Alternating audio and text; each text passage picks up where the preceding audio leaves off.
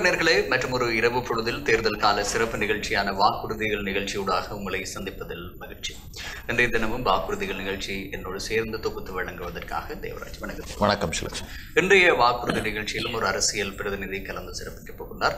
ஈழமக்கள் ஜனநாயக கட்சியினுடைய யாழ் மாவட்டத்திலே போட்டியிடுகின்ற வேட்பாளரும் முன்னாள் பருத்தித்துறை பிரதேச சபையினுடைய தலைவரும் யாழ்ப்பாண மாவட்டத்தினுடைய உதவி நிர்வாக செயலாளராகவும் இருக்கின்ற ஐயாத்துறை ஸ்ரீ ரங்கீஸ்வரன் அவர்கள். வணக்கம். வணக்கம்.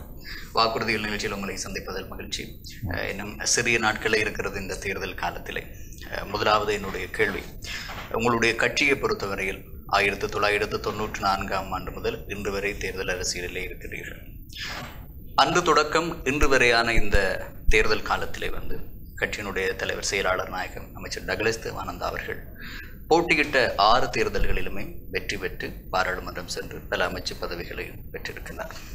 அது ஆரம்ப தேர்தலாக இருந்தாலும் சரி, கூட்டமைப்பு இடைப்பட்ட காலத்திலே 22 பாராளுமன்ற ஆசனங்களை பெற்ற காலமாக இருந்தாலும் சரி, தோற்காமல் தொடர்ச்சியாக பாராளுமன்றம் சென்ற ஒரு தமிழ் தலைவராக இருக்கிறார்.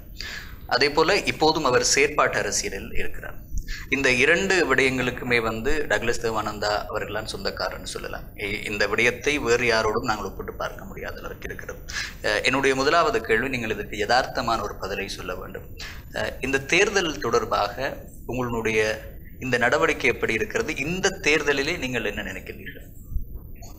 இந்த தேர்தலில் நாங்கள் எங்களுடைய தலைவர் மக்களை சந்தித்து கொண்டிருக்கின்றார்கள். தொடர்ச்சியாக மக்களை சந்தித்து எங்களுடைய பரப்புரைகளை நாங்கள் மேற்கொண்டு வருகின்றோம். அந்த இடத்துல எங்களுக்கு பொதுவாக எழுச்சியான மக்கள் எழுச்சிகளை காணக்கூடியமாக இருக்கின்றது. ஒரு பல கட்சிகள் பல்வேறு சந்தர்ப்பங்கள் அவர்கள் கிடைத்தும் அவர்கள் அதை சரியாக பயன்படுத்தவில்லை. பல்வேறு ஆட்சிகளில் அவர்கள் ஆதரவு கொடுத்த நிலை இருந்திருந்தாலும் அவர்கள் அதை மக்களுக்கு ஒரு பயனுள்ளதாக அதை மாற்றி அமைக்கவில்லை. அடுத்தது அவர்கள் ஒரு தமிழ் தேசிய கூட்டமைப்பாக இருந்தாங்கன்னா, தமிழ் தேசிய மக்கள் முன்னணியாக இருந்தாங்கன்னா, அப்புறம் தமிழ் தேசிய என்று பேசுகின்ற கட்சிகள் இந்த தேசியம் என்கின்ற புனித சொற்பதத்தை பயன்படுத்தி கொண்டு மக்களை ஏமாற்றம் இழந்திருக்கின்றார்கள். ஆகவே அதை இப்பொழுது மக்கள் அடையாளம் கண்டிருக்கின்றார்கள். அதாவது இப்போ ஒரு மக்களுக்கான தேவைப்பாடுகளை இவர்கள் என்ன செய்வார்கள், எப்படி செய்திருக்கின்றார்கள் என்பதை அவர்கள் தெரிந்து கொண்டிருக்கின்றார்கள். ஆகவே இந்த தொடர்ச்சியாக இந்த தேர்தலிலே ஈழமக்கள் ஜனநாயக கட்சி கூடுதலான ஆசனங்களை பெறும் என்கின்ற நம்பிக்கை எங்களுக்கு இருக்கின்றது. ஈழமக்கள் ஜனநாயக கட்சி ஏன் தேசியத்தை நிராகரிக்கிறது? இல்லாவிட்டால் தேசியத்தினுடைய பாதையிலிருந்து வேறொரு பாதையில் ஏன் செல்கிறது? ஈழமக்கள் ஜனநாயக கட்சி தேசியத்திலிருந்து ஒருபோதும் விலகி நிற்பதில்லை. உண்மையான தேசியத்தை பின்பற்றவர்கள் நாங்கள் தான். தேசியத்தை பாதுகாப்பவர்கள் நாங்கள் தான். தேசியம் என்றால் முதலாவது தேசியம் என்றால் என்ன என்பதை நாங்கள் விளங்கிக் கொள்ள வேண்டும். ஒரு நாட்டில் மக்களும் இருக்க வேண்டும். அந்த மக்களுடைய அவருடைய மொழி, கலாச்சாரம், அவருடைய பண்பாடுகள், அவர்கள் அது முதல் அவர்கள் அந்த நாட்டில் இருக்கணும். அவர்களுக்கான ஒரு வழிகாட்டலை காண்பிக்க வேண்டும். இவ்வாறானதில் அந்த தேசியம் இருக்கின்றது. இப்போ நாட்டை விட்டு மக்கள் ஓடி போகிறார்கள், வேறு மொழியில் பேசுகிறார்கள், வேறு எல்லாம் பேசி அவ்வாறான நிலைமை அல்லாமல் இந்த நாட்டில் மக்கள் இருக்க வேண்டும். அப்போ அவர்கள் இருப்பை பாதுகாத்து கொண்டு அவர்களுக்கான பொருளாதார மற்ற கலாச்சார பண்பாடு உரிமைகளை நாங்கள் அதுக்கான வழிவகைகளை செய்து கொடுக்க வேண்டியது. அப்படி தண்டும்போது மக்கள் இருப்பார்கள். மக்களை அதுக்கான வழிவகைகளை செய்வதன் ஊடாக இருப்பை தக்க வைத்து கொண்டு அவர்களுக்கான பொருளாதார கலாச்சார மொழிகளை பாதுகாப்பதான் தேசியம். அவர்கள் எல்லாரும் அங்கால போகிறதுக்கான முரண்பாட்டு விவாக்கி அவர்கள் எங்கே வெளியேற்றி போட்டு நாங்கள் தேசியம் பேசுவதற்கு பயணம் இல்லை. தேசியம் என்றால் என்ன என்பதை முதல் மக்களுக்கு தெளிவாக இருக்கும். மக்கள் முதல் விளங்கிக் கொள்ளும். தேசியம் என்றால் என்ன, தேசியம் என்று பேசுகிறாங்க. தேசியம் என்றால் அதில் வரவிலக்கணம் என்ன? இந்த நாட்டில் மக்கள் இருக்கணும், நாங்களும் இருக்கோம். தமிழர்களாகிய நாங்கள் எங்களுடைய தாயகத்தில் நாங்கள் இருக்கோம், எங்கள் தாயகத்தில் இருக்கோம். இருந்தால் அவர்களுக்கான பொருளாதாரம், கலாச்சாரம், அவருடைய மொழி எல்லாம் பாதுகாக்கப்படுவோம். இதை செய்து கொள்கிற கட்சி என்று சொன்னால் அதற்கான வரவழைக்கணும் அதை செய்யக்கூடிய ஒரு கட்சினா ஈழ மக்கள் ஜனநாயக அதுக்காக போராடி கொண்டு ஏனையவர்கள் அவர்களை அங்கிருந்து எப்படி அப்புறப்படுத்தி போட்டு வாக்கு வங்கிக்காக வாக்குகளை பெறுவதற்காக மட்டும் நாங்கள் தேசியம் என்கின்ற விஷயத்தை முன்வைக்கின்றார்கள். ஆகவே நாங்கள் மிக தெளிவாக சொல்கிற விஷயம் என்னென்றால் இந்த விடயங்களை நாங்கள் பார்க்கின்ற பொழுது ஒவ்வொரு கட்டங்களிலையும் நாங்கள் இந்த ஈழ மக்கள் ஜனநாயக கட்சி தேசியத்தை பாதுகாப்பதற்காக அதற்கான வழிமுறைகளை கையாள்கின்றது. இந்த மக்களை நாட்டில் இருக்க வேணும், அவர்கள் இருப்ப வைத்துக் கொள்வதற்காக என்னென்ன முறைகளை கையாளலாம், அதுக்கு என்ன வழிமுறை என்பதை செயற்படுத்தி கொண்டிருக்கின்றது. ஆகவே நாங்கள் எடுத்திருக்கின்ற விடயங்களை நாங்கள் விரிவாக சொல்லப்போனால் நிறைய விஷயங்களை சொல்லலாம். ஆனால் உண்மையாக இன்று கஜேந்திரகுமார் பொன்னம்பலமோ அல்லது சம்பந்தன் ஐயாவோ அல்லது விக்னேஸ்வரன் ஐயாவோ இந்த தேசியம் என்ற இதில் வைத்து தங்களை விரும்பக்கூடம் முனைகின்றார்கள். ஆனால் உண்மையில் தேசியத்தை பாதுகாப்பதற்கு அவர்கள் என்ன செய்திருக்கின்றார்கள்? என்ன செய்யலை. இந்த மக்களை இருப்பத்தக்க வைக்கிறதுக்கான வழிவகை செய்திருக்கின்றார்களா? அல்ல அவர்களை பொருளாதார ரீதியாக பலப்படுத்த வழிவகை செய்திருக்கின்றார்களா? ஆனால் மொழியை பாதுகாக்கின்ற இதெல்லாம் இருந்தால் தான் இதை பாதுகாக்கப்படும். இந்த விடயங்கள் நாங்கள் பூர்த்தி செய்து கொடுத்தால் பாதுகாக்கப்படும். எனவே இந்த வகையில் உண்மையில் தமிழ் தேசியத்தை பாதுகாக்கின்ற கட்சிகள் ஈழ மக்கள் ஜனநாயக கட்சியாக தான் இருக்குது. மக்கள் தமிழ் தேசியத்துக்கு வாக்களிக்கணும்னு சொன்னால் அது ஈழ மக்கள் ஜனநாயக கட்சி தான் வாக்களிப்பாங்க. ஏன்னா அதுதான் இந்த விடயங்களை பாதுகாத்து ஈழ மக்கள் ஜனநாயக கட்சி மட்டும்தான் தமிழ் மக்களை பாதுகாக்கிறது, அது மட்டும்தான் தமிழ் தேசியத்தோடு பயணிக்கிறதுன்னு சொல்லி நீங்கள் சொல்லியிருக்கிறீர்கள். உங்களுடைய தலைவர் அமைச்சர் டக்ளஸ் தேவானந்தா கடந்த பல வருடங்களாக ஆட்சியில் இருந்த அமைச்சரவை அந்தஸ்துள்ள அமைச்சு பதவிகளை வகித்திருக்கிறார். நீண்ட காலமாக அவர் ஆட்சிக்கு வருகின்ற அரசுகளிலே அங்கம் முக்கிய அமைச்சுக்களை எடுத்து அங்கம் வகித்து வருகின்றார். இப்படி நீண்ட காலமாக அரசு பக்கம் இருக்கின்ற அமைச்சர் டக்ளஸ் தேவானந்தா தமிழ் மக்களுடைய இனப்பிரச்சனைக்கான தீர்வு விடயத்திலே என்ன பங்களிப்பை செய்திருக்கிறார்? ஏன் அந்த தீர்வு விடயத்தை அவரால் இதுவரை பூர்த்தி செய்ய முடியாமல் இருக்கின்றது? இல்லை, அதாவது அவர் தீர்வு விடயத்தை பூர்த்தி செய்யவில்லை என்று சொல்ல முடியாது. அதற்கான வழிமுறைகள் இப்போ நாங்கள் தெளிவாக சொல்கின்றோம். மாகாண சபை முறைமை, அதற்கு மேலாக சந்திரிகா அம்மையார் ஆட்சியில் திரு நீலன் திருச்செல்வம் அவர்களும் திரு சிவா பசுவதி அவர்கள் தயாரித்தது அந்த தீர்வு பொதி. அந்த தீர்வு பொதி பாராளுமன்றத்தில் சமர்ப்பிக்கப்பட்டது சந்திரிகா ஆட்சி காலத்தில். அன்றைக்கு டக்ளஸ் தேவானந்தா அமைச்சராக இருந்திருக்கின்றார்கள். ஆனால் அந்த தீர்வு திட்டத்தில் என்ன விஷயம் இருக்கின்றது, என்ன உள்ளடக்கப்பட்டிருக்கின்றது, அதன் குறைபாடுகள் என்ன அல்லது தேவைப்பாடுகள் என்ன அல்லது மாற்றி அமைக்க வேண்டும் என்று எந்த விஷயமும் அங்கே அந்த சமர்ப்பிக்கப்பட்டதுன்னா அதை பற்றி எந்த விதமான ஆய்வும் செய்யாமல் அது எரிக்கப்பட்டிருக்குது. ஐக்கிய தேசிய கட்சியும் அன்று தமிழ் விடுதலை கூட்டணி என்ற பெயரில் செயல்பட்ட இன்று இருக்கின்ற தமிழ் தேசிய கூட்டமைப்பு நாடாளுமன்ற உறுப்பினர்களும் சேர்ந்து தான் இருந்திருக்கிறார்கள். அப்போ அங்கே அவர் முயற்சி எடுக்கவில்லை என்கின்ற விஷயத்தை சொல்ல முடியாது. ஒன்று. ரெண்டாவது, நாங்கள் தெளிவாக சொல்கின்றோம் மாகாண முறைமை. இப்போ எங்களுடைய இந்த இதில் கிட்டத்தட்ட 70 ஆண்டுகளாக இந்த இது வந்திருந்தாலும் வழிமுறை வந்திருந்தாலும் 40 ஆண்டுகள்லாம் நாங்கள் அந்த மரபு ரீதியான தேர்தல் கூட வந்தது. பின்னர் போராட்டங்கள்லாம் வந்திருக்கின்றது. அதுக்குள்ள தான் இந்த காலப்பகுதியில் தான் இந்த தீர்வு வந்து பேச வலுவடைந்தது பேச்சுக்கள். அதில் ஈழ மக்கள் ஜனநாயக கட்சி இந்த மாகாண முறைமையை ஒரு ஆரம்ப புள்ளியாக கொண்டு தான் எங்களுடைய தீர்வுகளை பெற வேணும் என்பதை சொல்லி வருகின்றது. அதில் நாங்கள் சொல்லியிருக்கின்றோம், எங்கள் நாடு மதசார்பற்ற நாடாக இருக்க வேண்டும், பல விடயங்களை நாங்கள் உள்ளடக்கி வழங்கியிருக்கின்றோம். ஆனால் அதற்கான அங்கீகாரத்தை பெறுவதற்கான ஒரு செயற்பாடாகத்தான் இந்த எங்களுக்கு பாராளுமன்ற ஆசனங்களும் எங்களுக்கு போதாமல் இருக்கின்றன. திருந்தான எங்களுக்கு கிடைக்கப்பட்ட ஆசனங்களை வைத்து தான் செயற்படுத்தி கொண்டிருக்கின்றோம். இருந்தும் நாங்கள் அந்த மக்களுக்கான அந்த தமிழ் மக்களுக்கான அரசியல் தீர்வு என்ற விடயத்தில் மாகாண முறைமையை நடைமுறைப்படுத்தி மேலும் அதிகாரங்களை பெறுவது என்பது எங்கள் நிலப்பாடாக இருக்கிறது. அதை நாங்கள் வலியுறுத்தி கொண்டிருந்தாலும் அந்த இது அந்த எங்களுடைய முயற்சிகளுக்கு ஏனைய தமிழ் கட்சிகள் ஒத்துழைப்பு வழங்குவதில்லை. அவர்கள் ஒரு முரண்பாடு அரசியலைத்தான் தங்களுடைய அரசியல் வாக்காக செய்ய முடியும். வடக்கிலே கணிசமான இளைஞர் ஜோதிகளுக்கு வேலைவாய்ப்பு வழங்கிய விடயத்திலே அமைச்சர் டக்ளஸ் தேவானந்தா அவனுடைய பங்களிப்பு மிக முக்கியமானது, அதை யாரும் மறுப்பதற்கில்லை. ஆனாலும் அப்படி இருந்தும் உங்களுக்கு அந்த பாராளுமன்ற ஆசனங்கள் இன்னும் நீங்கள் அதிகரித்து பெற முடியாமைக்கான காரணம் என்ன? தனிய வேலை வாய்ப்பை மட்டும் நாங்கள் மையப்படுத்த ஒரு குறிப்பாக நான் சொன்னாங்க இளைஞர்களுக்கான வேலை வாய்ப்பு நாங்கள் பரிந்துரை செய்திருக்கின்றோம். அதோட தகமைகள் அவருடைய கல்வி தகமைகள் அவருடைய ஆற்றலுக்கு ஏற்ற மாதிரி பரிந்துரை செய்து கொண்டிருக்கின்றோம். ஆனால் எங்களுடைய அரசியல் நிலப்பாடான கருத்துக்கள்லாம் நாங்கள் பார்க்கப்படுகின்றது. ஒரு அவதூறுகள் எங்கள் மேலே சொல்லப்படுகின்ற காரணங்கள் பல விடயங்களை ஒரு குறிப்பாக குடாநாட்டிலிருந்து வெளியாகின்ற ஊடகங்கள் கூட சில கட்சி ஊடகங்கள் கூட திட்டமிட்டு எங்கள் மேலே அவதூறுகளை புரிந்து கொண்டிருக்கின்றார்கள். ஆனாலும் எங்களுக்கு அந்த விடயங்கள் போதாமல் இருக்கின்ற அந்த விஷயத்தை நாங்கள் சொல்லணும். அது எங்களுடைய அந்த செயற்படத்தினுடைய விடயங்கள் நாங்கள் விளைவில் கொண்டு போக முடியாமல் இருக்கின்றது. ஆனால் ஒரு இந்த விடயம் எங்களுக்கு ஒரு கடினமான விடயமாக இருந்தாலும் அதிகரிக்கிறதற்கான வழிமுறைகள் நாங்கள் தேடிக்கொண்டிருக்கிறோம்.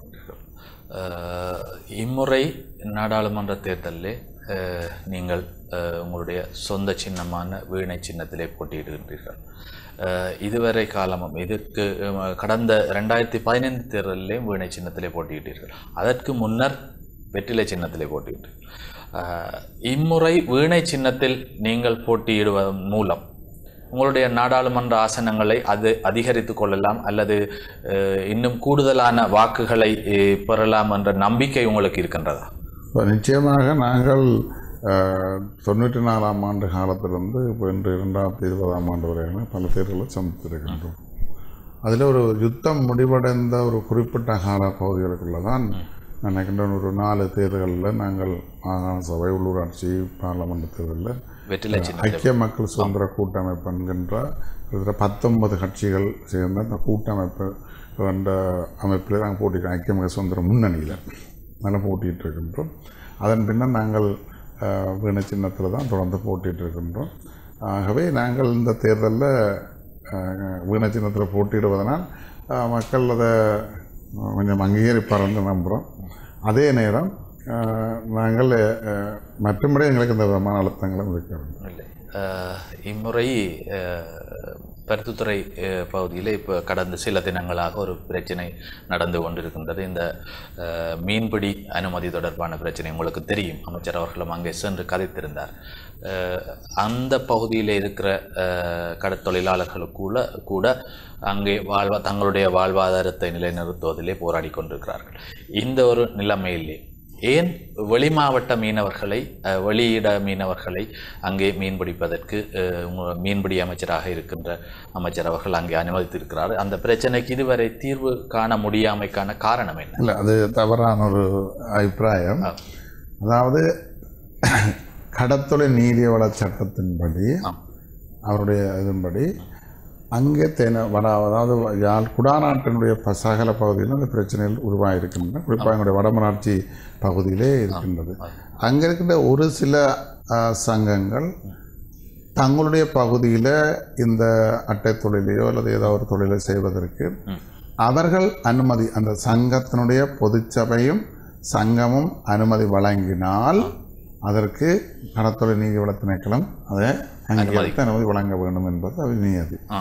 சங்கம் வழங்குகின்ற பொழுது அதை மறுத்தால் அவர்கள் நீதிமன்றம் செல்வதற்கும் சந்தர்ப்பம் இருக்கின்றது. சங்கம் நாங்கள் அனுமதி கொடுத்திருக்கின்றோம், இவர் செய்யவில்லை என்று. அவை இந்த சங்கங்களுக்கு அப்பால் அங்கே இருக்கின்ற சமாசங்கள்லாம் அதை தீர்மானிக்க வேண்டும். குறிப்பாக அந்த நடைமுறையில் பொறிமுறையில் ஒரு குறைபாடு இருக்கின்றது. ஒரு சங்கம் அனுமதிக்கின்றால் அதை சமாசம் ஏற்றுக்கொள்கின்றதா, சம்மேளனம் அதை அங்கீகரிக்கின்றதா என்கின்ற விடயத்தை பார்த்தால் ஏனைய அயலில் இருக்கிற அந்த சங்கத்துக்கு பக்கத்தில் இருக்கிற சங்கங்கள், அடுத்த பகுதியில் இருக்கிற சங்கங்களில் அதனுடைய பாதிப்புகளை உணர்ந்து அதை நிறுத்த முடியும். அப்படி சங்கங்கள் அனுமதி கொடுப்பதால் அந்த சங்கங்களுக்கு ஏதாவது வருமானம் அதுதான் அங்குதான் விடயமே இருக்கின்றது. சங்கங்கள் அனுமதி வழங்குகின்ற போது அந்த தென்னிலங்கையிலிருந்து வர்றவர்கள் அவர்களுடன் சில பேரங்களை பேசுகின்றார்கள். நாங்கள் உங்களுக்கு இந்த விடயங்களை செய்திருக்கின்றோம், இந்த விஷயங்களை உங்களுக்கு உங்களுடைய தொழிலாளர்களை நாங்கள் அதில் ஈடுபடுத்துகின்றோம், அதில் உங்களுக்கு அரவாசியுடைய அந்த வருமானத்தின் அரவாசி கொண்டு சில பேரங்கள் பேசப்படுவதாக அல்லது சில உடன்பாடுகள் காணப்படுவதாக செய்திகள் இருக்கின்றன. அதை செய்கின்ற போது அதில் இருக்கிற அயலில் இருக்கிற சங்கங்கள் அவர்கள் பாதிக்கப்படுகின்றன. அப்போ அங்கே அதனால் அவர்கள் எதிர்ப்பு தெரிவிக்கின்ற பொழுது முரண்பாடுகள் பிரச்சனைகள் உருவாகின்றது. ஆனால் உண்மையாக இந்த சங்கங்கள் சமாசங்கள் முடிவெடுத்து நாங்கள் எங்களுடைய நிலப்பரப்பிலே கடற்பரப்பிலே நாங்கள் அனுமதி வழங்க மாட்டோம் அல்ல வழங்கக்கூடாது என்கின்றதை சமாசமோ சம்மேளனம் ஒரு கடுமையான நடைமுறையை பின்பற்றுமாக இருந்தால் இந்த பிரச்சனைகள் ஆகும். ஆனால் சங்கத்தினுடைய கடிதம் நேரடியாக அங்கே அனுமதிகளை வழங்கப்படுவதனால் நேரடியாக அனுமதி வழங்கப்படுவதனால் அந்த பிரச்சனை உருவாகின்றது. அதை நான் சங்கங்களும் கொடுத்தாலும் நீதிவளத்திலும் கொடுக்க வேணும் என்ற நியதியும் இருக்கின்றன. அங்கே நியதி இருக்கு இல்லையா சங்கங்கள் அனுமதி அளித்தால் நீரியல் வள திணைக்களம் கட்டாயம் அனுமதி கொடுக்கணும் நியதி இருக்கின்றன. அவர்கள் மறத்தால் அவர்கள் நீதிமன்றம் சென்று எங்களுக்கு தரவில்லை என்று கேட்கக்கூடியது எங்களுடைய அந்த நீதிவள சட்டத்தில் இருக்கின்றன. இது 1984ஆம் ஆண்டு உருவாக்கப்பட்ட இந்த நீரியல் திணைக்களத்தின் சட்ட புத்தகத்தில் சொல்லப்பட்ட சுற்று நிறுவனங்களில் சொல்லப்பட்டிருக்கு. ஆனால் நினைக்கின்ற இனிமேல் இதில் அந்த பிரச்சனைக்கு இதுவரை அமைச்சர் அவர்களால் தீர்வு காணப்பட்டிருக்கின்றது. அவர்கள் ஒரு தனியான ஒரு வேலைநிறுத்த போராட்டத்தை கடல் தொழில் செய்வதாக முன்னெடுத்து பின்னர் அதை அவர்களுடன் பேசப்பட்டு இணக்கப்பாடு கண்டு அதை நிறுத்தப்பட்டு அந்த தொழிலாளர்கள் அங்கிருந்து வெளியேறிவிட்டார்கள். வாக்குறுதிகள் நிகழ்ச்சியோடு இணைந்திருக்கின்றோம். சிறிய வர்த்தக விளம்பர இடைவெளி எடுத்துக்கொண்டு மீண்டும் உங்களை சந்திப்போம்.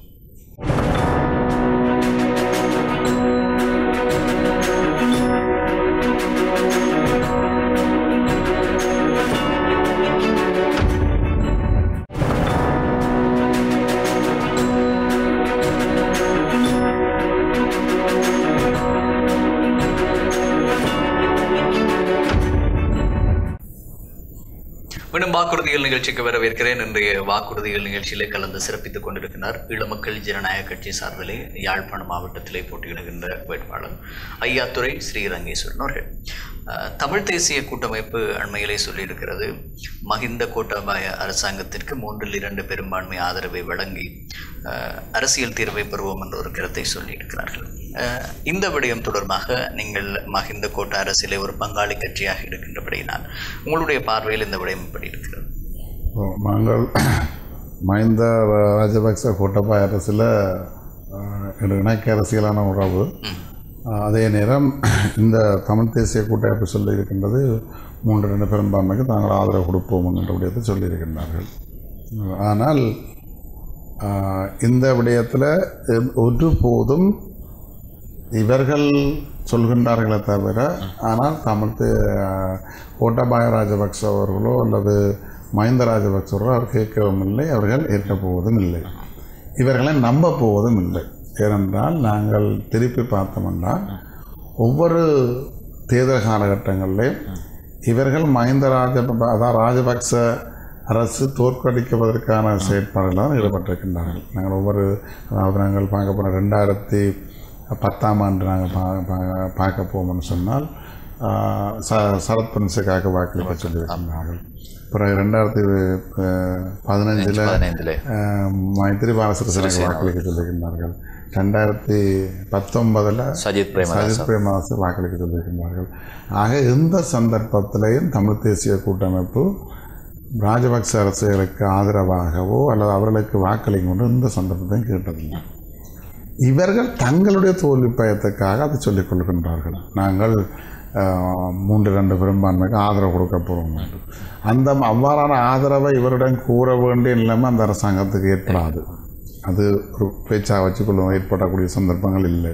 ரெண்டாவது, இவர்கள்லாம் தங்களுடைய தோல்வி பயத்திலிருந்து தாங்கள் இவ்வாறான ஒரு ஆதரவை கொடுக்க போகின்றோம், ஆதரவை வழங்கி அதனூடாக அபிவிருத்தியை மேற்கொள்ள போகின்றோம். இதுக்கு மஹிந்த ராஜபக்ச மிக தெளிவாக இருக்கின்ற நக்கல சிவானந்தாவோட தான் இதையும் நாங்கள் செய்வோம் என்கின்ற விடயத்தை இவர்கள் மக்களுக்கு ஒரு நம்பிக்கை கூட்டம் முனைகின்றார்கள். நாங்கள் அரசுக்கு ஆதரவு கொடுத்து அதனோட அவங்களுக்கெல்லாம் செயற்படுத்துவோம் என்கின்ற ஒரு செய்தியை சொல்ல முனைகின்றார்கள். இதுதான் உண்மையான விடயம். அவை 3/2 பெரும்பான்மையை வழங்குவதற்கு இவர்கள் ஆதரவளிப்பது அல்லது இதன் பண்ணுவது அவருடைய தேர்தலுக்காக மக்களுடைய வாக்குகளை பெறுவதற்காக சொல்லப்படுகின்ற ஒரு நாடகமே தவிர மற்றபடி நீங்கள் குறிப்பிட்டிருந்தீர்கள் டக்ளஸ் தேவானந்தாவோடு பேசித்தான் மஹிந்த ராஜபக்ஷ அவர்கள் ஒரு தீர்வையோ இல்லாவிட்டால் ஒரு முடிவை பெற்றுக்கொள்வார் என்று குறிப்பிடுகிறீர்கள். ஆனால் 2010 ஆண்டிற்கு பிறகு தமிழ் தேசிய கூட்டமைப்போடு 18 தடவைகள் மஹிந்த ராஜபக்ஷ பேச்சுவார்த்தை நடத்தினார் தான். அப்போதும் டக்ளஸ் தேவானந்தா இருந்தவர் தான். மஹிந்த ராஜபக்ஷ அவரை பேசலாம். அதாவது இந்த நாட்டினுடைய ஒரு பாராளுமன்ற உறுப்பினர் என்ற ரீதியில் அவர்களோட பேசுறதுல ஜனாதிபதி அல்லது ஒரு பிரதமர் அந்த நாட்டை அந்த அரசியல் விடயம் தொடர்பாக பேச அரசியல் விடயத்துறை பேசினாலும் அவர்கள் இணங்கப் போவதில்லை. ஏன்னா அவர்கள் தங்களுடன் பேச வருகின்றார்கள், சொல்ல வருகிறார்கள், தமிழ் மக்களுக்கு தவறான செய்தியை கொடுத்து கொண்டிருக்கின்றார்கள். அந்த வாக்களித்த மக்களுக்கு பிரதிநிதிகள் அங்கே அவர்களுக்கான அந்த ஒரு பிரதித்துவத்துக்கு ஒரு முக்கியத்துவம் வழங்க உணர்வு வளர்ந்தார்கள். மற்றபடி அவர்கள் பேசி என்ன தீர்வை சொல்வாய்க்க நடைமுறை சாத்தியமாக ஏதோ ஒரு விடயங்களை தமிழ் தேசிய கூட்டம் வைக்க வேணும். வைக்க இல்லை தானே. அவர்கள் பேச்சுவார்த்தையில் ஈடுபடுகின்றோம், 18 தடவை பேசுகின்றோம் என்று எந்த பேச்சுவார்த்தையிலும் ஒரு இணக்கமான தீர்வால் அவருக்கு ஒரு பதிலும் கிடைக்கவில்லை. ஆகவே அவர்கள் ஒரு முரண்பாடான நிலைப்பாட்டில் இருந்து கொண்டிருக்கிறார்கள். அரசாங்கம் சர்வதேச ரீதியாக பார்க்கின்ற பொழுது வெளிநாட்டு ராஜதந்திரிய தூரங்கள் பார்க்கின்றது இவர்கள் புறக்கணிக்கின்றார்கள் என்கின்ற செய்தியை இவர்கள் கொடுக்க முன்வைக்கின்றார்கள். அவர்கள் அப்படியான பேச்சுவார்த்தைகள் நடைபெறும். அது சாதாரணமான பொதுவான உடையாங்க. தேர்தல் காலத்திற்காக இவர்கள் இப்படி சொல்கிறார்கள் என்று சொன்னீர்கள். 3/2 பெரும்பான்மை அரசியலுக்கு ஆதரவுன்னு சொல்லி, அதிலும் குறிப்பாக மஹிந்த கூட்ட அரசிற்கு தமிழ் தேசிய கூட்டமைப்பு ஆதரவு வழங்க வேண்டும் என்று தேர்தல் காலத்திலே அவர்கள் சொல்கிறார்கள். மஹிந்த கூட்ட அரசிற்கு ஆதரவு தமிழ் தேசிய கூட்டமைப்பு வழங்கினால் தமிழ் மக்கள் அதை ஏற்றுக்கொள்வார்களா? தமிழ் மக்கள் ஏற்றுக்கொள்கின்றார்கள், ஏற்றுக்கொள்ளவில்லை என்பதுக்கு அப்பால் இதில் அரசுக்கு அவ்வாறு தேவை வராது. அரசுக்கு தமிழ் தேசிய கூட்டமைப்பு தமிழ் தேசிய கூட்டமைப்பின் தயவில் அரசாங்கம் நடத்த வேண்டிய நிலைமை ராஜபக்ச அரசுக்கு வராது. அதுக்கு அவ்வாறான ஒரு சந்தர்ப்பம் வராது, அவ்வாறான ஒரு நிலைமை உருவாகிறது. ஆனால் இந்த 2 விடயங்களும் இல்லாமல் போனால் சர்வதேச சமூகத்தின் மூலம் ராஜபக்ஷ அரசுக்கு ஒரு அழுத்தத்தை கொடுத்து தீர்வு திட்டம் தொடர்பாக நாங்கள் பேச்சுவார்த்தை நடத்துவோம், அது சார்ந்த விடயத்தை முன்னெடுப்போம் என்று சொல்லியிருக்கிறதே தமிழ் தேசியம். சர்வதேசத்தினுடைய அழுத்தம் என்கின்றது எந்த நிலைப்பாட்டை நாங்கள் பார்க்கின்றோம். அதாவது சர்வதேச அழுத்தம் என்பது இலங்கைக்கு வராது. ஒன்று, முதலாவது எங்களுடைய நாட்டினுடைய தேர்தல் நடந்து முடிஞ்ச உடனே எங்களுடைய ஜனாதிபதியாக தெரிவு செய்யப்பட்ட கோட்டாபய ராஜபக்ச அவர்களுக்கு இந்திய உயர்சாமிகள் நேரடியாக வாழ்த்து தெரிவித்து போட்டு அழைப்பு விடுத்துட்டு போயிருக்கிறாங்க. எங்கெங்கே வர சொல்லி இந்தியாவுக்கு வாருங்கள் என்று. அதே மாதிரி அவர் அங்கே தன்னுடைய பயணத்தை மேற்கொண்டிருக்கிறார். அவரும் இங்கே போயிருக்கின்ற சம்பவங்கள்லாம் நடந்திருக்கின்றது. அதே போல் அமெரிக்காவோ அந்த முக்கியமாக எங்களுக்குள்ள இந்த சர்வதேசம் என்று நாங்கள் சொல்கின்ற முக்கிய ஆக்கள் என்று பார்க்கின்றபோது எங்கள் விவகாரத்தில் சீனாவோ அமெரிக்காவோ அல்லது இந்தியாவோ என்று பார்க்கின்றபோது இந்த நல்ல நல்ல நட்புறவு இருந்து கொண்டு தான் இருக்குது. அதை கோட்டா ராஜபக்ச அரசு மிக கச்சிதமாக செய்து கொண்டிருக்கின்றது. அப்போ அந்த வகையில் அங்கிருந்து ஒரு அழுத்தம் வரக்கூடிய சூழல் இன்றைய அரசியல் சூழலில் இல்லை. என்ன சொன்னால் இந்த அரசாங்கம் வெளிப்படைத்தன்மையாக நடந்து கொள்வதால் இந்தியாவோ மற்றது எங்களுடைய அமெரிக்காவோ இதுகளோ நடந்து கொள்ளக்கூடிய வாய்ப்பில்லை. ஆகவே இது மக்கள்கிட்ட வாக்கு பெறுவதற்காக அல்லதுக்காக இவர்கள் சொல்லக்கூடிய விஷயங்களாக இருக்கலாம். ஆனால் அவ்வாறான அரசியல் தான் வரக்கூடியது. அந்தளவுக்கு ராஜபக்ச அரசு தன்னுடைய வெளிவார கொள்கையில் மிக கவனமாக இருந்து வருகின்றது. எங்களுடைய வெளிவார அமைச்சர் கூட இந்தியாவுக்கு விஜயத்தை மேற்கொண்டு தன்னுடைய நட்புகளை வளர்த்து கொண்டு இருக்கின்றார்கள். அதில் கடந்த கால சில விடயங்களை கருத்தில் கொண்டு இந்த அரசு மிக தெளிவாகத்தான்.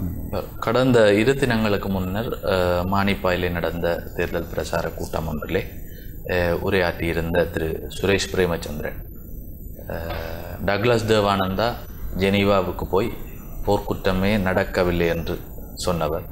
அவ்வாறான ஒருவருக்கா நீங்கள் வாக்களிக்கப் போகின்றீர்கள் என்று சொல்லி மக்களை கேட்டு உரையாற்றியிருந்தார். அவருடைய கருத்து குறித்து நீங்கள் என்ன சொல்ல விரும்புகிறீர்கள்? சுரேஷ் பிரேமச்சந்திரன் அவர்கள் முதலாவது போர்க்குற்றம் சம்பந்தமாக போர்க்குற்றம் என்று எதை சொல்கின்றார் என்ற விடயம் இருக்கின்றது. ரெண்டாவது அவருக்கு அதை சொல்லக்கூடிய தகமை இல்லைன்னு தான் நாங்களை பொறுத்தவரை நாங்கள் சொல்லக்கூடிய விஷயம். முதலாவது போர் என்கின்ற பொழுது நாங்கள் 87ஆம் ஆண்டுக்கு 83ஆம் ஆண்டு காலப்பகுதியில் வந்து நாட்டில் யுத்தம் நடந்து தான் இருக்குது. 87ஆம் ஆண்டிலிருந்து ஜேஆர் ஜெயவர்தன அரசில் இருந்தாங்க. நாங்கள் எந்த அரசாங்கத்தை நாங்கள் எடுத்து பார்த்து கொண்டாலும் ஜேஆர் அரசாக இருக்கலாம், பிரேமதாச அரசாக இருக்கலாம், டிங்கிரி விஜயதுங்கவாக இருக்கலாம், சந்திரிகா அரசாக இருக்கலாம், மஹிந்த ராஜபக்ச அரசாக இருக்கலாம்.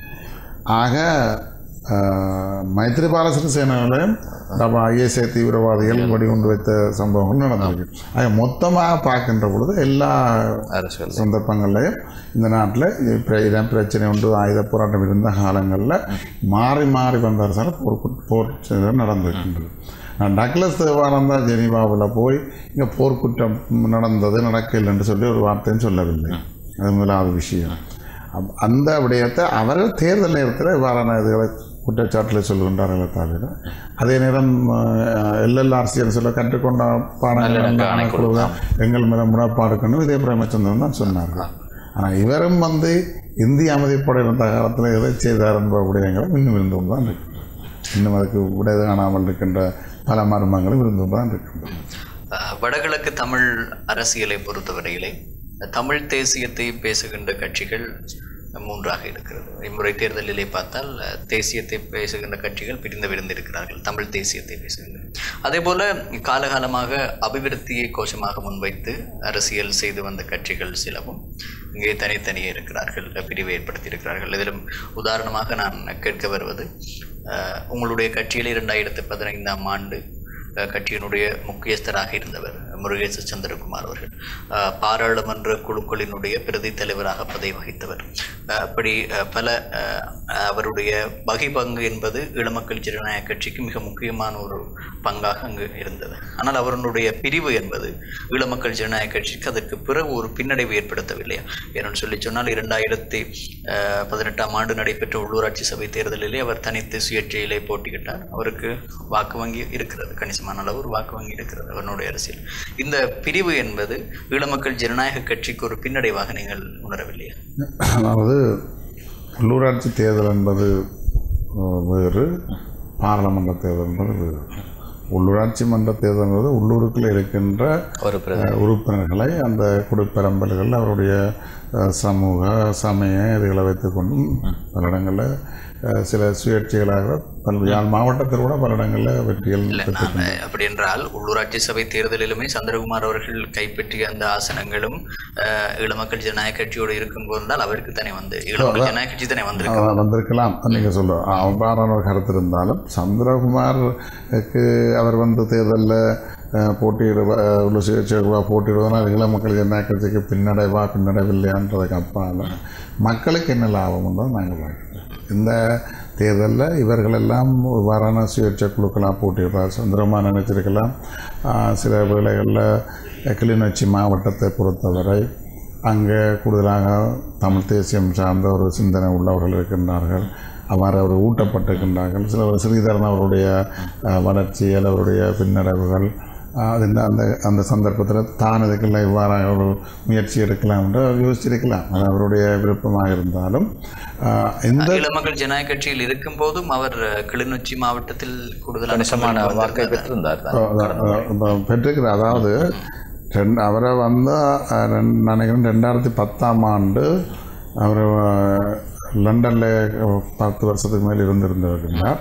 வந்த அப்புறம் ஈழமக்கள் ஜனநாயக கட்சியை கூட அறிமுகப்படுத்தி ஈழமக்கள் ஜனநாயக கட்சி அவரை அந்த தேர்தலில் வேட்பாளர் நிறுத்தி அறிமுகப்படுத்த அந்த மாவட்டத்தை வழங்கியிருந்தது. அவர் இப்பொழுது சுயேட்சையாக போட்டி விடுவதன் ஊடாக தான் ஒரு வாக்கு வங்கியை பெற முடியும் என்ற நிலைப்பாடில் இருக்கின்றார்கள். ஆனால் உண்மையாக இந்த தேர்தலில் 5 வீத வாக்கு ஒன்று இருக்குத்தானே, அந்த வாக்கு வீதத்தை கூட அவர்கள் பெற முடியாத ஒரு சூழலாம் வரும். ஏன்னா அவ்வாறு தான் நிலைமைகள் அங்கே இருக்கின்றது. அங்கே சந்திரகுமார் கூடுதலான ஆசனங்களை பெறலாம் அல்லது அவர்கள் கூடுதலான வாக்குகளை பெறலாம். உள்ளூராட்சி தேர்தல் என்பது வேறு, இந்த தேர்தல் என்பது வேறு. ஆகவே இந்த 5 வீத வாக்குகள் என்றதில் வந்து வீணாக போகின்ற வாக்குகள். ஆகவே நாங்கள் பார்க்கணும்னா அதை வெற்றி பெறவர்களுக்கு மக்கள் வாக்களித்தா சரியை தவிர இதை சந்திரகுமாருக்கு வாக்களித்தாலன்னா இவர்களுக்கு வாக்களித்தான்றதுக்கு அப்பால் அவர் ஈழமக்கள் ஜனநாயக கட்சிக்கு அதில் பாதிப்பொன்றும் இல்லை. இல்லை தான் நீங்கள் அந்த 5 வீத வாக்கு என்ற அந்த விடயம் சொல்லும்போது தான் எனக்கு ஒரு கேள்வி ஞாபகம் வருகிறது.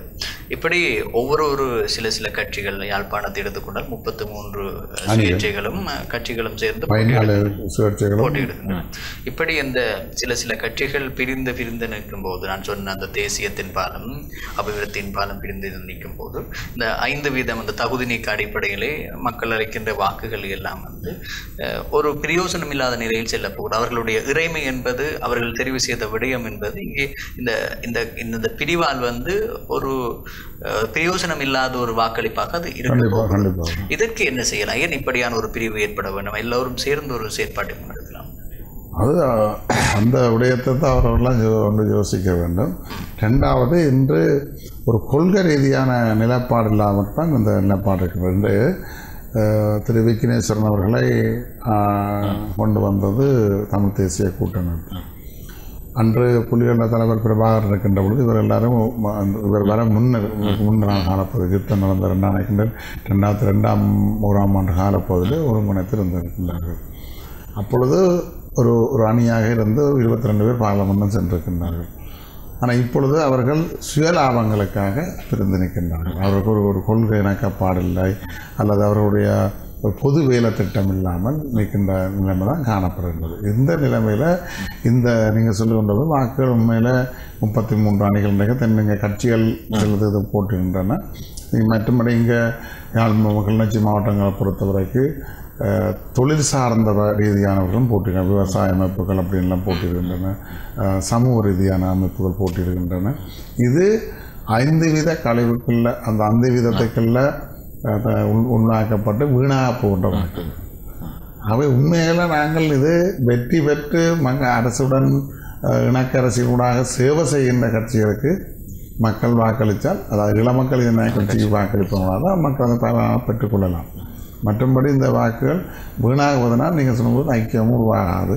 இது வாக்குகள் சிதறடிக்கப்படுவதற்கான ஒரு செயற்பாடாக தான் இருக்கு. வாக்குறுதிகள் நிகழ்ச்சியுடன் இணைந்திருக்கிறோம். மீண்டும் ஒரு சிறிய வர்த்தக விளம்பர இடைவெளி எடுத்துக்கொண்டு சந்திப்போம்.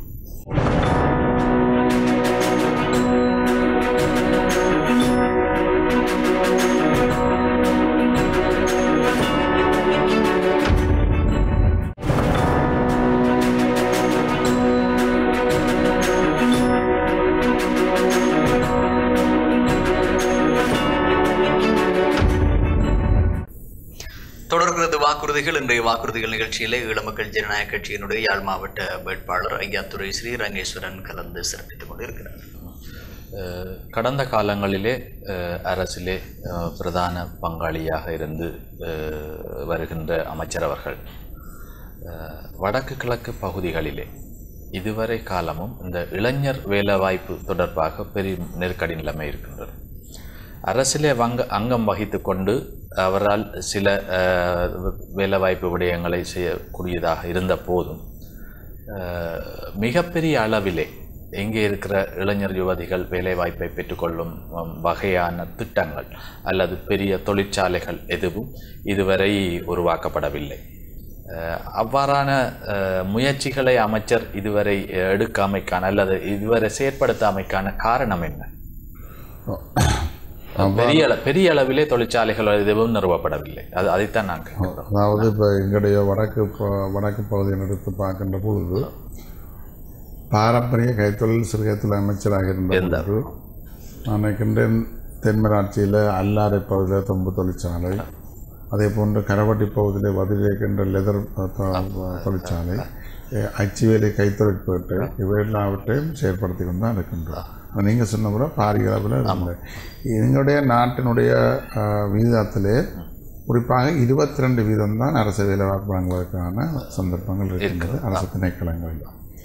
மற்ற ஏனையவை தொழிற்சாலைகளை உருவாக்கி அல்லது தொழில்துறைகளுக்கான அமைப்புகளை உருவாக்கி அதன் மூலமாக இளைஞர்களுக்கான வேலைவாய்ப்பு வழங்கலாம். அதாவது மாகாண சபைக்குள்ளே தான் அந்த கூடுதலான விடயங்கள் உள்ளடக்கப்பட்டு கொண்டிருக்கின்றன இதுகள். உங்களுக்கு தெரியும், இப்போ கிளிநொச்சியை பார்த்தால் வானவில் என்று சொல்லி விடியல் என்று சொல்லி தனியார் நிறுவனம் ஒரு ஆடை தொழிற்சாலை வச்சு நியாயமான இளைஞர்களுக்கான வேலைவாய்ப்பு வழங்கி கொண்டிருக்கின்றது.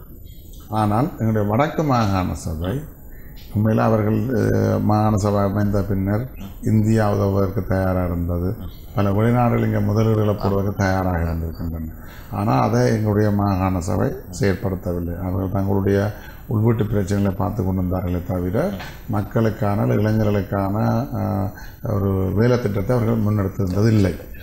அப்போ அந்த வகையில் நாங்கள் இன்றும் கூட அச்சுவரை தொழிற்பட்டை செயற்படுத்தக்கூடிய மாதிரி இருக்கின்றது. அதே போன்று முல்லைத்தீவில் PTA vacation of training centre அமைப்பதற்காக இந்திய தூதரகம் கூட யாழ்ப்பாணத்தில் இருக்கின்ற விவசாயிகள் அலுவலகம் கூட அந்த அனுமதிக்காக கேட்டிருந்தது. அது கூட எங்களுக்கு அவர்கள் அனுமதி கொடுக்கவும் இல்லை, அதை செயற்படுத்தவும் இல்லை. அவ்வாறு அதே நேரம் எங்களிடம் கூடுதலான ஆசனங்களும் இருக்கவில்லை. பாராளுமன்றத்தில் ஒரு ஆசனத்தை பெற்றுக்கொண்டு தான் நாங்களும் இந்த சேவைகளை மேற்கொண்டிருக்கின்றோம். அது இலங்கை முழுவதற்கான அமைச்சராக இருந்தாலும் யாழ்ப்பாண வடபகுதிக்கு முடிஞ்சளவு சேவைகளை செய்து கொண்டிருக்கின்றோம். ஆனால் இந்த இனிவரும் காலங்களில் நாங்கள் அதை சிறப்பாக செயற்படுத்த வேண்டிய தேவை இருக்கின்றது. இரண்டாவது, இதை மக்களும் கூடுதலான பங்களிப்பை வழங்குவதோட தான் நாங்களும் கூடுதலான விடயங்களை எடுக்கக்கூடிய வாய்ப்புகள் உருவாகும். ஆகவே இந்த இளைஞர் யுவதிகள் வேலை வாய்ப்பு விடயங்களில் மாகாண சபையிலிருந்து திரு முதலமைச்சர் அவர்கள் விலகிச் சென்ற போது 7,500க்கும் மேற்பட்ட வெற்றிடங்கள் நிரப்பப்படாமல் சென்றிருக்கின்றன. அதே சமயத்தில் கடந்த நல்லாட்சி என்று சொல்லப்பட்ட அரச காலத்தில் 3,700 பேர் தென்னிலங்கையைச் சேர்ந்த வடக்கு மாகாணத்துக்கு அப்பாற்பட்டவர்கள் இங்கே நியமிக்கப்பட்டிருக்கிறார்கள். பல திணைக்களங்களில் தென்னிலங்கை பகுதியைச் சேர்ந்தவர்கள் அந்த வடக்கு மாகாணத்துக்கு அப்பாற்பட்ட இளைஞர்கள் சேர்க்கப்பட்டிருக்கின்றார்கள்.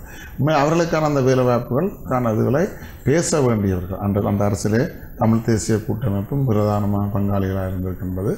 அவர்கள் மாவட்டத்தினுடைய அல்லது மாகாணத்தில் இருக்கின்ற பாராளுமன்றம், வன்னி மாவட்டம், யாழ், கிளிநொச்சி, தேர்தல் மாவட்டம் அவர்களை பேச வேண்டும், தடுத்திருக்க வேண்டும். இங்கே இருக்கிற இளைஞர்களுக்கான வேலைவாய்ப்பு அதை வழங்குங்கள் அந்த சந்தர்ப்பத்தை வழங்கண்டு கேட்டிருக்க வேண்டும். ஆனால் அவர்கள் அதை செயற்படுத்தவில்லை. ஆனாலும் அடுத்த நாங்கள் வரப்போன்ற காலங்களில் தான் நாங்கள் அதை சிறப்பாக செயற்படுத்தாமல் ஏற்கனவே இப்பொழுது மீன்பிடி அமைச்சராக இருக்கின்ற டக்ளஸ் தேவானந்தா அவர்கள் ஏற்கனவே இருக்கின்ற வலை தொழிற்சாலை, சீனோர் வலை தொழிற்சாலை போன்ற வலை தொழிற்சாலைகளையாவது அபிவிருத்தி செய்து அதிலே கூடுதலான இளைஞர் யுவதிகளுக்கு வேலைவாய்ப்பை வழங்குறதுக்கான நடவடிக்கைகளையாவது எடுத்திருக்கலாம் தான். அது ஏற்கனவே செயற்பட்டு கொண்டிருக்கின்றது. அங்கே ஒரு உள்ள காடர் என்று சொல்லப்பட்ட கேட்டவர்களுக்கு தான் அந்த நியமனங்கள் கொடுக்கப்பட்ட அங்கே தொழில் வேலை நடந்து கொண்டிருக்கின்றது. ஆனால் அதை விஸ்தரிக்க வேண்டும், விரிவாக்கம் செய்ய வேண்டும் என்று நாங்கள் இருக்கின்றோம். அதை கடந்த அரசுகள் அதை கவனிக்கவில்லை, செயற்படுத்திருக்கவில்லை. ஆனால் நாங்கள் தொடர்ந்து மீன்பிடி அமைச்சராக இருக்கின்றபடியால் அவருக்கு நல்ல ஒரு சந்தர்ப்பம் இருக்கின்றது. இந்த தேர்தலின் பின்னர் தான் நாங்கள் அதை விரிவாக்கம் செய்து நிதி ஒதுக்கீடு செய்து அதை ஒரு விரிவான செயற்பாடாக முன்னெடுக்கலாம். மற்றபடி கடந்த அரசு முடிந்தது. அந்த முடிந்த பின்னர் பாராளுமன்றம் கலைக்கப்பட்டது. அதன் பின்னர் காவல் அரசாங்கம் தான் எடுத்துக்கொண்டிருக்கின்றது. ஆகவே அந்த வகையில் நாங்கள் அந்த தான் நாங்கள் செயற்படுத்தோம். பழிவாங்கும் மனோநிலையிலிருந்து தமிழ் மக்கள் விடுபட வேண்டும் என்று சொல்லி அண்மையிலே நடைபெற்ற ஒரு கூட்டத்தில் அமைச்சர் அவர்கள் உரையாற்றுகிறார் டக்ளஸ் தேவானந்தா அவர்கள். அப்படியானால் அமைச்சர் அவர்கள் குறிப்பிடுகின்ற விடயம் தமிழ் மக்கள் பழையவற்றை மறந்து மன்னித்து விட வேண்டும் என்ற விடயத்தை கூற வருகிறார். அவர் மறந்து மன்னிக்கவும் என்று சொல்லவில்லை. நீங்கள் சொன்னது போன்று பழையவற்றை மறந்து மன்னித்து விடுங்கன்னு சொல்லல, பழிவாங்கும் மனதையத்தான் இருக்கின்றார். அந்த பழிவாங்கும் மனோநிலை எங்கே இருக்கிறது, எதற்காக அந்த மனோநிலை? அந்த விடயத்தில் நாங்கள் இந்த விடயம் சம்பந்தமாக அவர் சொன்ன கருத்தினுடைய அர்த்தம் நாங்கள் தொடர்ந்தும் பழிவாங்க. ஏனென்று சொன்னால் உங்களுக்கு தெரியும், டக்ளஸ் தேவானந்தா அவர்களையும் அவர்களுடைய கடந்த கால செயற்பாடுகள் தொடர்பாகவும் வெளியில் இருப்பவர்களும் இல்லை வேறு கட்சிகளும் தொடர்ச்சியாக குற்றச்சாட்டுகளை முன்வைத்து கொண்டுதான் இருக்கிறார்கள். இப்போதும் தேர்தல் பரப்புரைகளின் போதும் ஒவ்வொரு குற்றச்சாட்டுகளை தான் முன்வைத்து அதனுடைய சரி பிழைகளை நாங்கள் அதை விட்டு விடுவோம். அது காலம், அதுக்கான முடிவு எடுக்கட்டும், அது சரி, இது பிழை, இது சரி என்பது அதை பற்றி நாங்கள் இங்கே பேசவில்லை. இந்த விடயம் தொடர்பாக அவர் சொல்லியிருக்கிற இந்த கருத்து தொடர்பாக கட்சியினுடைய பிரதிநிதி என்ற வகையில் அதாவது நாங்கள் தெளிவாக அந்த டக்ளஸ் வாம்பா சொல்லியிருக்கின்றார்கள் பழிவாங்க நிலையிலிருந்து தான் அதைத்தான் நான் கேட்கிறேன். அதுக்காக மறந்துடுங்க மன்னித்துடுங்கன்னு சொல்லி நாங்கள் இப்போ உதாரணமாக அதை நான் கேட்ட கேள்வி இந்திய டுடே பத்திரிகைக்கு கூட எங்களுடைய பசில் ராஜபக்ச அவர்களிடம் பேட்டி கொடுக்கின்ற பொழுது இதை நாங்கள் மறந்து மன்னித்துடுங்கன்ற மாதிரி தான் அவர் தன்னுடைய கருத்தை சொல்லியிருக்கின்றார்கள். நாங்கள் இங்கே மறக்கவும் தேவையில்லை மன்னிக்கவும் தேவையில்லை. அவர் ஒரு பெரும்பான்மை கட்சியில் இருக்கிற ஒருவர், அவர் அப்படி சொல்றது அது வேறு விடயம். ஆனால் எங்கள் தமிழ் மக்கள் மத்தியில் இருக்கிற ஒரு தலைவர், அதிகமாக பாராளுமன்ற தொடர்ச்சியாக வெற்றி பெற்றுக் கொண்டிருக்கும் ஒருவர் அந்த கருத்தை சொல்லுவது பழிவாங்கிறதான் சொன்னோம். ஆனால் நாங்கள் என்ன சொல்ல வரோம்னால் நாங்கள் மறக்கவும் பண்ணோம் மன்னிக்கவும் பண்ணோம். அப்படியே நாங்கள் அதை வைத்துக்கொண்டு நாங்கள் இவ்வளோ காலம் யுத்தம் நடந்து முடிவடைந்திருக்கின்றது. இதிலே பல கட்சிகள் ஆட்சியில் இருந்திருக்கின்றன. ஐக்கிய தேசிய கட்சியில் ஸ்ரீலங்கா ஐக்கிய பொது உடைமை கட்சி என்று சொல்லப்படும் நினைக்கிற சந்திரிகா அம்மையார் ஆட்சி, சுதந்திர கட்சி, பல கட்சிகள் ஆட்சி இருக்கின்றன. இந்த இதில் எல்லா ஆட்சியாளர்களாலேயும் எங்களுக்கு பாதிப்புகள் ஏற்பட்டிருக்கின்றது என்ற மனநிலைமை இருக்குது. ஆனால் 94ஆம் ஆண்டிலிருந்து யுத்தம் நிறைவடைகின்ற அந்த காலப்பகுதியிலே அதிகமாக அந்த ஆட்சியில் இருந்திருக்குதுன்னு சொல்லணும் ஸ்ரீலங்கா சுதந்திர கட்சி தான் சொல்லலாம். அதாவது சந்திரிகா அம்மையார், அது மஹிந்த ராஜபக்ஷ 90ஆம் ஆண்டு காலப்பகுதியில் பொதுஜன பொதுமக்கள் ஐக்கிய முன்னணி, ஐக்கிய மக்கள் சுதந்திர முன்னணி இல்லை பொதுமக்கள் சந்திரிகா அரசின் ஐக்கிய பொது உடைமை கட்சி, ஐக்கிய பொது உடைமை கட்சியாக இருந்திருக்கின்றது. அது பிறகு ஒரு கட்சியாக மாறி மாறி இருந்திருக்கின்றன. ஆனால் நாங்கள் என்ன சொல்ல வருகின்றோம்னால் இந்த மறக்கிறது மன்னிக்கிறது கப்பால் நாங்கள்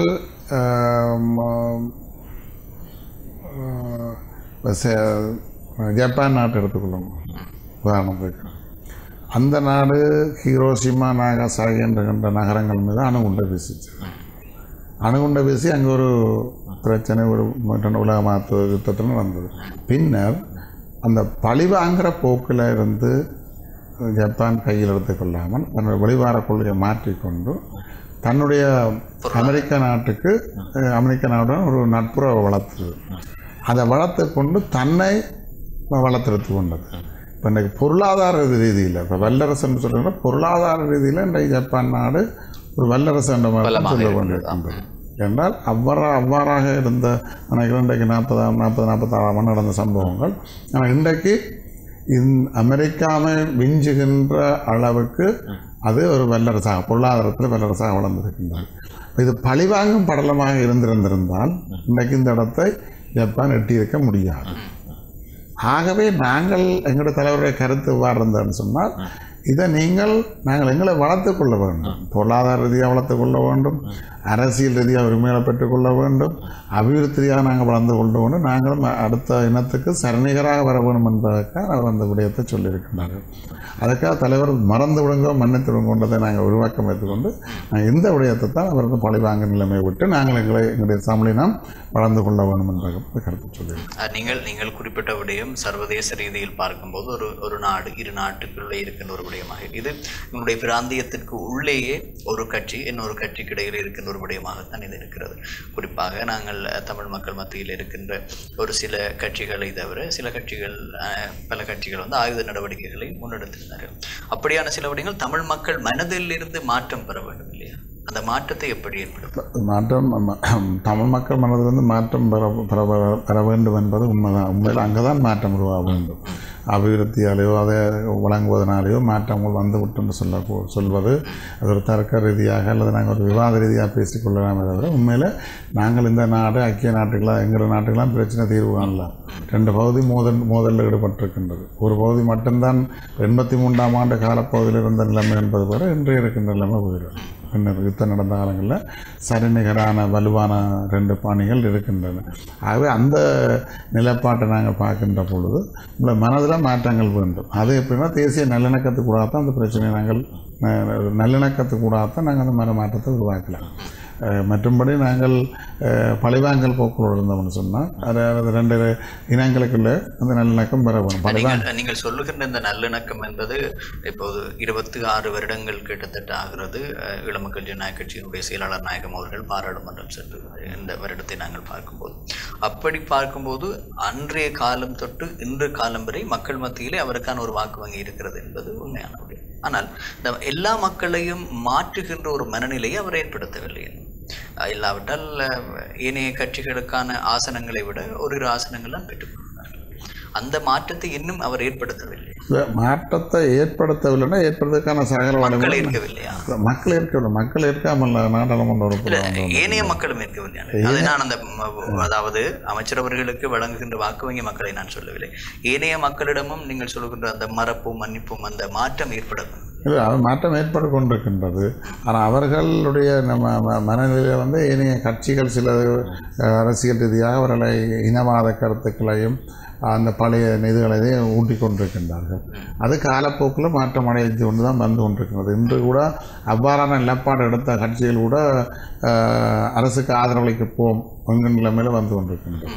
அரசுக்கு நாங்கள் ஆதரவளிக்க போகின்றோம், அரசுடன் செய்ய போகின்றோம், எங்களுக்கு கூடுதலான பலத்தை தாங்க எங்கள் அரசாங்கத்தில் அமைச்சர் பெருகம் போன்று எவர்கள் அதை ஊட்டி கொண்டிருந்தார்களோ அவர்கள் இன்று எங்களுடைய வழிமுறையை தான் பின்பற்றுவதற்காக யோசிக்கின்றார்கள் என்றால் அந்த வழிமுறை தான் மக்களுக்கான ஒரு பிரச்சனை தீர்வாக வரும். ஆனால் இதிலே வந்து இப்போ விடுதலை புலிகளாலும் சரி வேறு ஆயுத அமைப்புகளாலும் சரி ஒவ்வொரு குடும்பத்திலிருந்து பாதிக்கப்பட்ட ஒவ்வொருவர் அங்கங்கே இருக்கத்தான் செய்கிறார்கள். என்னுடைய அண்ணன், என்னுடைய தங்கை, என்னுடைய அப்பா, என்னுடைய அம்மான்னு சொல்லி ஒரு ஆயுத அமைப்புகளால் பாதிக்கப்பட்டவர்களுடைய மனநிலையிலிருந்து இன்னும் மாற்றம் வராது. அந்த ஆயுத குழுக்களாலோ இல்லாவிட்டால் ஆயுதம் சார்ந்து செயற்பட்டவர்களாலோ ஏற்பட்ட அந்த வடுவானது அது எந்த இயக்கமாக இருக்கலாம். தனியான ஈழமக்கள் ஜனநாயக கட்சி மாத்திரம் இங்கே குறிப்பிட்டு சொல்லவில்லை. அந்த மாற்றம் என்பது காலப்போக்கில் வருமானு நம்புகிறீர்களா? நிச்சயமாக. அதாவது இந்த பிரச்சனை என்பது வந்து சகோதர படுகொலைகூடாகத்தான் இந்த பிரச்சனைகள் உருவாகிறது. அதாவது பெரும்பான்மை இனத்தினால் எங்களுடைய தமிழ் தலைவர்களோ அல்லது தமிழ் அழிக்கப்பட்டார்கள் அல்லது கொல்லப்பட்டார்கள் என்பதை விட எங்களுடைய தமிழ் கட்சிகளுக்குள்ளே அல்லது தமிழ் இயக்கங்களுக்குள்ளே ஏற்பட்ட சகோதர முரண்பாடுகள்லாம் இவ்வாறான மனநிலைமை தோற்றுவித்திருக்கின்றன. அதில் பலர் இருக்கின்றார்கள். இப்போ உதாரணமாக புலட் அமைப்பு தமிழ் தேசிய கூட்டமைப்பு இருக்கின்றது. விக்னேஸ்வரன் ஐயாவுடன் ஈழ மக்கள் புரட்சிகர விடுதலை முன்னணி இருக்கின்றது. டிலோ அமைப்பு அதிலேயும் இருக்கின்றது, இதிலேயும் இருக்கின்றது. அப்போ அவர்கள் எந்த சம்பவத்திலையும் ஈடுபட இல்லையா? ஈடுபட்டதுக்கான பல ஆதாரங்கள் இருக்கின்றது, பல்வேறு விடயங்கள் இருக்கின்றது. ஆனாலும் 87 இந்திய இலங்கை ஒப்பந்தத்துடன் அது பொது மன்னிப்பு வழங்கப்பட்டிருந்தாலும் அதன் பின்னரும் அவர்கள் அதை கையாண்டிருக்கின்றார்கள், செயற்படுத்தியிருக்கின்றார்கள். ஆனால் ஈழ மக்கள் ஜனநாயக கட்சியை பொறுத்த வரைக்கும் எந்த சந்தர்ப்பத்திலையும் நாங்கள் யாரையும் வலிந்து சென்றது கிடையாது. அவர்களாக வந்து ஏதாவது பிரச்சனை உருவாக்கி கொண்டு அவர்களாக அந்த இந்த விடயங்களை நாங்கள் நீடிக்க தேவையில்லை நினைக்கிறேன். சொன்னால் கடந்த காலம் பற்றிய பல விடயங்களை தொடர்ந்து பேச வேண்டிய ஒரு சூழல் வந்துடும். அந்த அமைப்பிலே தவறு இருக்கலாம், இந்த அமைப்பிலே தவறு இருக்கலாம்னு சொல்லி நாங்கள் அதையே நீட்டிக்கொண்டு குற்றச்சாட்டுகளை அடுக்கிக் கொண்டே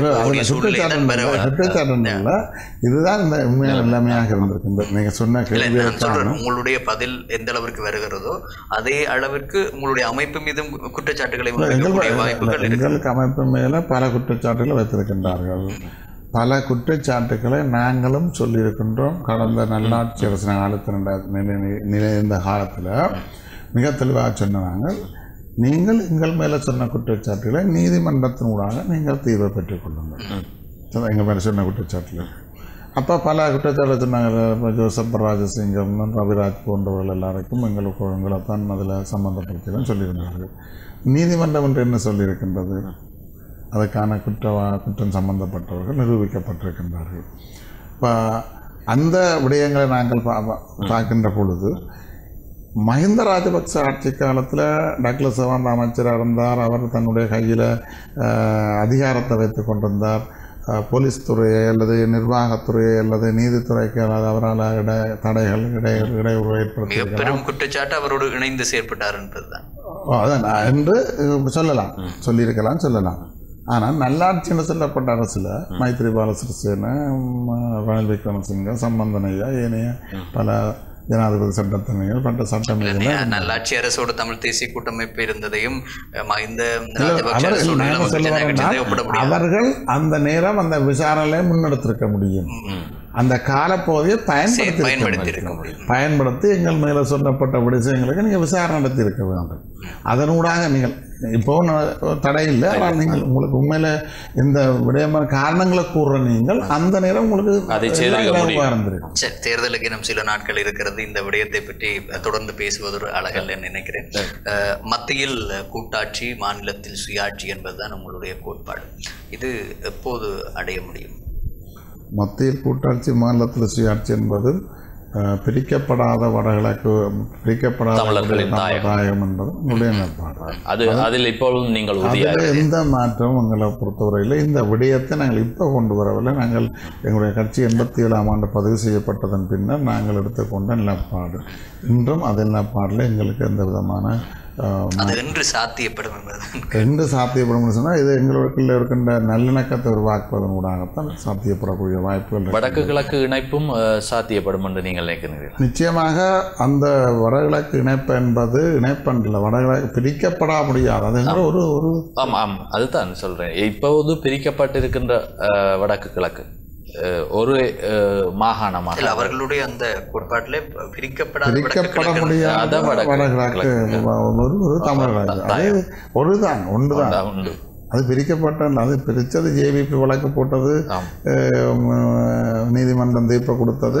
அது இணைக்கப்பட்ட முறைமை சரி, ஆனால் அதுக்கு சர்வஜன வாக்கெடுத்து நடத்தப்பட்டு அது அங்கீகாரம் பார்லமெண்ட்டில் வைக்கப்படவில்லை என்றதுதான். அதுதான் அதற்கான எதிர்காலத்தில் அதற்கான முயற்சிகளை உங்களுடைய கட்சி இன்றும் அந்த நம்பிக்கையுடன் தான் நாங்கள் பயணித்து கொண்டிருக்கின்றோம். ஆகவே பிரிக்கப்பட முடியாத வடகிழக்கு ஒரு அழகு என்பதில் எங்களுக்கு அந்த விதமான மாற்றமும் இல்லை.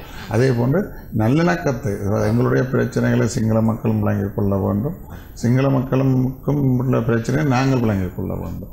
இதன் ஊடாகத்தான் எங்களுக்குள்ள ஒரு நல்லிணக்கத்தை நாங்கள் உருவாக்கி இந்த மத்தியில் கூட்டாட்சி மாநிலம் அதுதான் எங்களுக்கு சரியான தீர்வு. அதை விட வேறு அந்த தீர்வுகளையும் இல்லை. தொடர்ச்சியாக ராஜபக்ஷ அரசிலே அமைச்சர் டக்ளஸ் தேவானந்தா அவர்கள் ஒரு பலமான நிலையிலே இருந்து கொண்டிருக்கின்றார், இப்பொழுதும் இருக்கின்றார். ஆனால் இந்த கிழக்கு மாகாணத்திலே தொல்பொருள்களை பாதுகாப்பதற்கான செயலணியிலே எந்த தமிழர் பிரதிநிதிகளையும் உள்ளடக்காமல் அந்த செயலணி உருவாக்கப்பட்டது. ஆனால் அந்த செயலணியிலே தமிழர்களை இணைத்து கொள்ளுமாறு 2 தடவைகள் அமைச்சர் டக்ளஸ் தேவானந்தா அழுத்தம் கொடுத்து ஜனாதிபதிக்கு கடிதமும் எழுதியிருந்தார். ஆனால் இதுவரைக்கும் அதற்கான முயற்சிகள் எடுக்கப்படவில்லை. காரணம் நான் நினைக்கிறேன் இந்த விடயம் தொடர்பாக ஜனாதிபதி அதற்கான தமிழர் ஒருவரை தாருங்கள் என்று கேட்டிருக்கிறார். கேட்ட பொழுதும் இதுவரைக்கும் அது நடைமுறைக்கு வரவில்லை. உங்களுடைய அமைச்சர் தமிழ் யாராவது பிரதிநிதியாக கொடுத்திருக்கிறாரா அல்லது அதுக்கான என்ன முயற்சிகள் எடுக்கப்பட்டது? அந்த கிழக்கு செயலணி என்கின்ற விடயத்தில் நாங்கள் எங்களுடைய அழுத்தத்தை அரசுக்கு வழங்கியிருக்கின்றோம் அல்லது ஜனாதிபதிக்கு எடுத்து சொல்லியிருக்கின்றோம். நிச்சயமாக வாங்க வேண்டும் என்று. அதே போன்று ஜனாதிபதியும் அதுக்கான பெயர்களை பரிந்துரை செய்து கேட்டிருக்கின்றார்கள். ஆனால் இன்னும் அது இதோட தொடர்ச்சியாக நேற்றும் ஒரு செயலணி ஒன்றை பிரதமர் மஹிந்த ராஜபக்ஷ நியமித்திருக்கிறார் இந்த தொல்பொருள் பாதுகாப்பு தொடர்பாக நடவடிக்கைகளை எடுப்பதற்காக. அந்த செயலணியிலே யாரும் தமிழர்கள் இடம்பெறவில்லை. அதாவது ஜனாதிபதி முதலாவது கூட்டத்தில் இந்த விடயங்களை பேசுகின்ற பொழுது எங்களுடைய தலைவர் அவர்கள் எழுதியிருக்கின்றார் கடிதம். அந்த அமைச்சரவை கூட்டம் நடந்த பொழுது அங்கே டக்ளஸ் தேவானந்தா அவர்கள் திருப்பியும் அந்த 2 பேரும் நியமிக்கவில்லை என்று சொன்ன விடயத்தை ஞாபகப்படுத்துகின்ற கேட்ட பொழுது ஜனாதிபதி சொல்கிறார், நீங்களாம் 2 பேரை எங்களுக்கு தர வேணும், நீங்களாம் தர இல்லை என்கின்ற விடயத்தை எடுத்து சொல்லியிருக்கின்றார்கள்.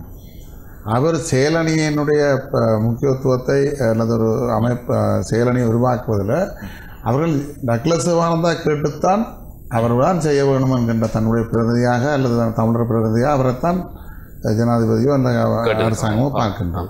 அவை இப்பொழுது இருக்கின்ற தேர்தல் நிலைமைகள், அதில் நாங்கள் நியமிப்பதில் இருக்கின்ற சில தேர்தல் ஆணைக்குழு சட்ட விதிமுறைகளுக்காக ஒரு வேட்பாளராக டக்ளஸ் தேவானந்தா இருக்கின்ற போதும் அது அமைச்சராக இருந்தால் காபந்த அமைச்சராக இருந்தாலும் வேட்பாளர் இருக்கின்ற போதும் சில பரிந்துரை செய்வதில் சில நடைமுறை இதுகள் இருக்கின்றன. ஆகவே இன்னொரு தேர்தல் முடிந்தவுடன் நாங்கள் அந்த விடயத்தை கண்டிப்பாக முன்னெடுப்பதற்காக இருக்கின்றோம். நிகழ்ச்சியினுடைய நிறைவு நேரத்தை அடைந்திருக்கிறோம். இந்த நிகழ்ச்சி வாக்குறுதிகள் இந்த தேர்தல் காலத்தில் நீங்கள் மக்களுக்கு கொடுக்குற வாக்குறுதி? மக்களுக்கு நாங்கள் சொல்லக்கூடிய வாக்குறுதிகள் இந்த அரசாங்கம் அமைந்து இருக்கின்றது. அதாவது ஜனாதிபதி தெரிவு செய்யப்பட்டிருக்கின்றார்கள். இந்த ஜனாதிபதி தெரிவு செய்யப்பட்டதன் பின்னர் இந்த ஜனாதிபதியை கட்சி சார்ந்தவர்களால் தென்னிலங்கையில் பெரும்பான்மையான பலத்துடன் அங்கே ஆட்சி அமைக்கப் போகின்றார்கள். அதில் டக்ளஸ் சிவானந்தா தான் அமைச்சராக இருக்க போகின்றார்கள். அவருடைய கட்சி சார்ந்தவர்கள்லாம் அங்கே இருக்க போகின்றார்கள். எனவே அரசாங்கத்தினுடைய எந்த ஒரு அரசாங்கத்தினுடைய செயற்பாட்டுக்கு டக்ளஸ் சிவானந்தாலும் தமிழர் பிரதிநிதிகளாக அங்கே வடகிழக்கு பகுதியினுடைய வடகிழக்கு பகுதியினுடைய பிரதிநிதியாக அங்கே வந்து செயல்படுவார்கள். ஆகவே நீங்கள் மக்கள் எங்களுக்கு செய்ய வேண்டிய விடயம், நாங்கள் எதிர்பார்க்கின்றோம் இந்த அரசாங்கத்தினுடைய முக்கிய பிரதிநிதிகள் நாங்கள் இந்த நாட்டை 5 வருடத்துக்கு நகர்த்தி செல்கின்ற பொழுது அதில் காத்திரமான பொறுப்பை நாங்கள்லாம் முன்னெடுக்க போகின்றோம். எங்களுடைய வடகிழக்கு பகுதியை கூடுதலான கவனம் எடுத்து நாட்டுக்குரிய தேசிய அமைச்சாக இருந்தால் கூடுதலான பொறுப்படுத்தி செயல்படுத்திருக்கின்றோம். ஆகவே அந்த வகையில் ஒரு சில ஆசனங்களை பெறுபவர்களால் மக்களுக்கு எதையுமே செய்யப்படுத்த முடியாது, செய்யவும் முடியாது. வேண்டாம் ஒரு ஊடகங்களுக்கு அல்லது பத்திரிகைகளுக்கு அறிக்கைகளை கொடுத்து போட்டு மகிழ்ச்சி அடைந்து கொண்டிருக்கலாமே தவிர வேறு எதையும் அவர்களால் எந்த செயற்பாடும் செய்யப்போவதில்லை.